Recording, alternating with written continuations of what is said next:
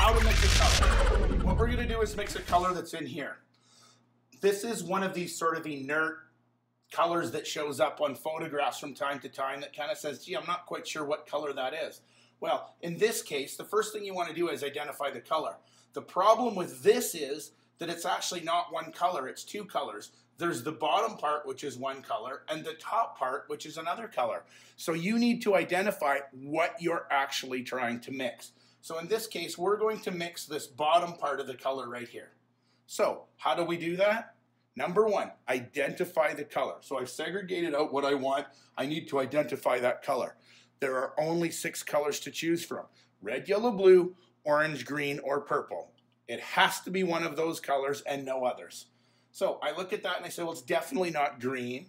I can tell you right now it's not yellow, and it definitely doesn't look orange, which just leaves me with red and blue. So I've got red and blue, which makes purple. So it's got to be a reddy blue purple somewhere in there. So it's definitely looks to me like it's purple. So when I go to choose my colors on my palette, I now need to choose the appropriate color. So I'm going to take a blue that tends to the red side, not a blue that tends to the green side. I'm picking a blue that tends to the red side. And out of my reds then, to make a purple, I'm going to choose one of the reds that'll make a purple. Not one that's to the orange side and going this way. I'm choosing one that tends to the blue side, which when I put that in, instantly makes me a really nice purple. So I've got my base purple color made. The second step is pick your value. Value is how light or dark is this. So is it dark like this? No. Is it light like this? No. So it's a mid value. It's in between. So I'm just going to take some white now, and I throw that white into the purple, and I make a mid-range purple color right there. I have a nice mid-range purple color. The third step is then to say how bright or how dull is this? What is the chroma of the color you're trying to make?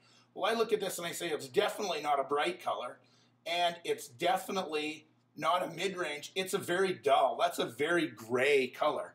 So what's the opposite color? I need to gray my color. I will use the opposite color to gray it. The opposite of purple is yellow. So I'm just going to take a little bit of yellow. And as soon as I put that in my purple, notice how gray it goes. I take a little bit more yellow. I gray that down. I got a little residual on my brush there that's making it purple. So I'm going to add a little bit more yellow to it. And I get a nice gray color. And right away, here's that nice gray purple. So the steps: identify the color, identify the pigment, identify the value, identify the chroma. Bob's your uncle. I'll just extend this color all the way over to the edge here. We just slide this over. Voila!